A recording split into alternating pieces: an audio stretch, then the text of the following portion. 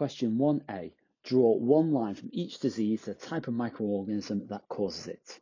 We can see the diseases are there on the left and the types of microorganism are on the right.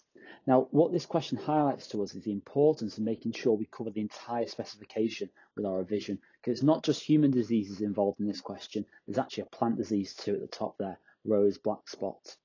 Now, clearly this is quite a straightforward question. However, we still need to be very careful with our answer in terms of making sure our line connectors are very clear and also we're not making any silly mistakes. So we'll start off with rose black spot. That is a fungus, so we'll draw a nice clear line from that to fungus. Salmonella, that is caused by bacterium, so it goes down there to bacterium. Measles is a virus, so we'll draw a straightish line across like that. Then the malaria is a protozoan.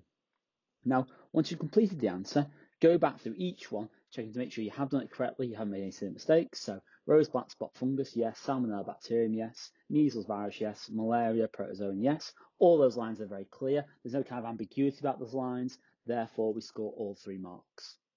Now, part B is a complete the sentence question, and we're choosing answers from the box.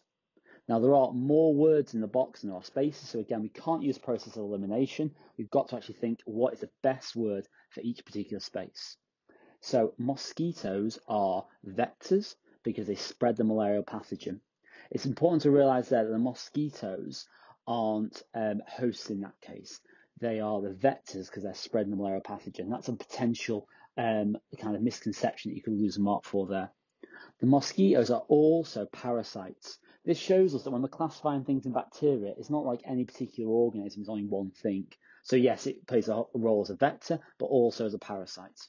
Now they feed on living organisms. This is where we use the word host here because parasites feed on hosts.